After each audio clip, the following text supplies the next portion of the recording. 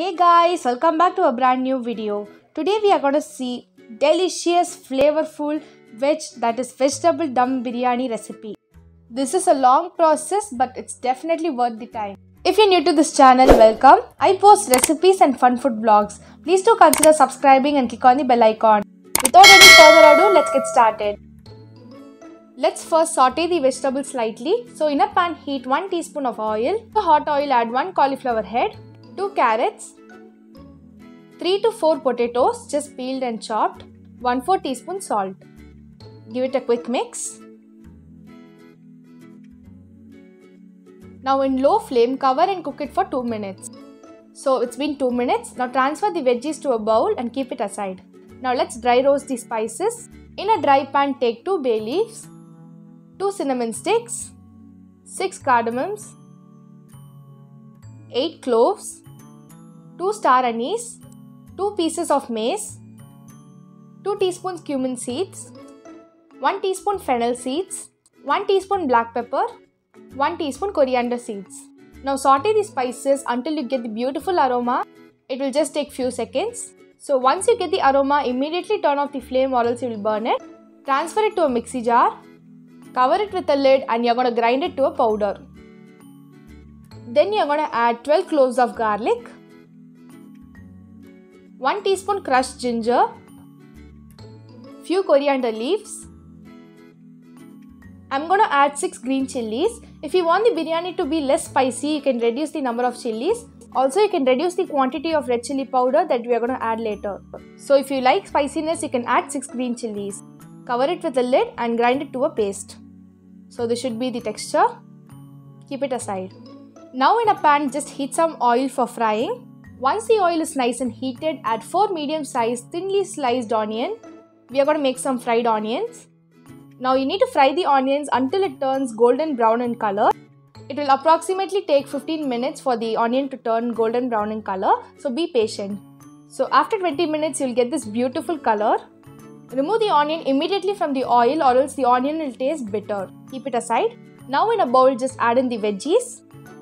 Then in goes homemade biryani masala, 200 grams chopped paneer pieces, 1 tablespoon red chilli powder, so you can decrease if you want it less spicy, 1/4 teaspoon turmeric powder, salt as needed, 3 tablespoons of refined oil,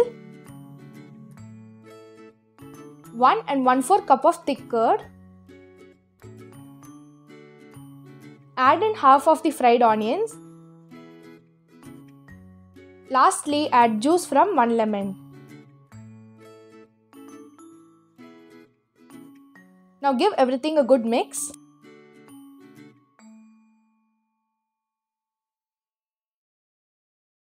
This mixture is ready to marinate. So cover the bowl using aluminium foil paper, cling wrap or lid. So after covering it well, you need to keep the bowl in the fridge for 4 to 8 hours. I'm going to keep it overnight for the veggies to absorb the masalas really well. So this bowl is going into the fridge for 8 hours. So it's been 8 hours. In a bowl, take 4 cups of basmati rice. This quantity serves 10 people, so you can easily increase or decrease the recipe. Now add some water enough to soak the rice. Let the rice soak for 15 to 20 minutes.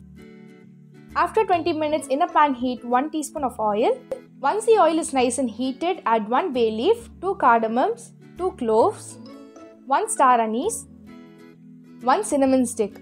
These spices gives nice flavor to the basmati rice. Saute for few seconds. Now fill half the pan with water or water enough to boil the rice. Just add 1 more teaspoon of oil. Then add salt as needed for the rice. Now give it a quick mix. Now cover the pan with the lid and wait until the water starts to boil.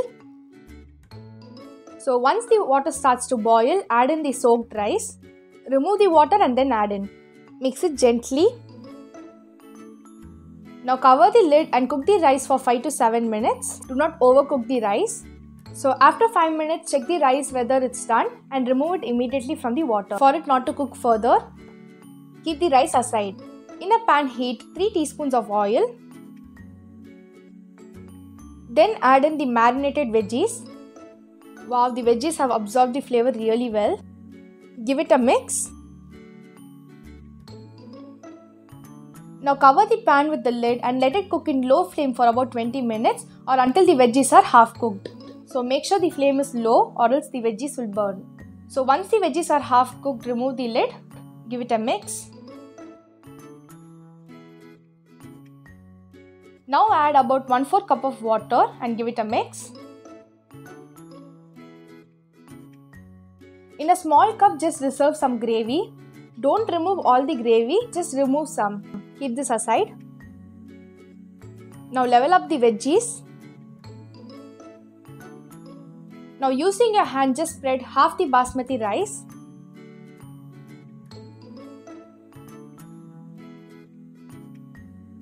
Then add a layer of coriander leaves and mint leaves. A layer of some fried onions. Then pour the gravy all over. Then add in the remaining rice. A layer of mint leaves and coriander leaves. Add in the remaining fried onion. Here I have a mixture of half cup of milk plus few drops of yellow food color. Instead of this, you can add some saffron milk. This gives nice color to the biryani. Then in goes a mixture of half cup of water plus 1 tablespoon of ghee. You can add more ghee if you want, just pour it over. So this looks perfect already. Now cover the pan with the lid. Place some heavy object over it. Make sure there are no gaps in the sides, it needs to be completely sealed. Feel free to add more weights. Now in low flame you need to cook it for 15 minutes. So after 15 minutes, do not remove the lid and weights. Let it remain closed for about 15 more minutes so that the rice will absorb more flavor. So guys, after 15 more minutes of resting, you can remove the lid and wait. So no more waiting, it's now ready to dig in. The aroma is fantabulous. So let's now serve. So using a spatula, start digging it from the sides. So you have the perfect layers. Do try this recipe and let me know how it turned out to you guys in the comment section below. Just make sure you add the right amount of salt and spiciness. Thanks for watching and stay tuned for more amazing videos. Until then, bye bye.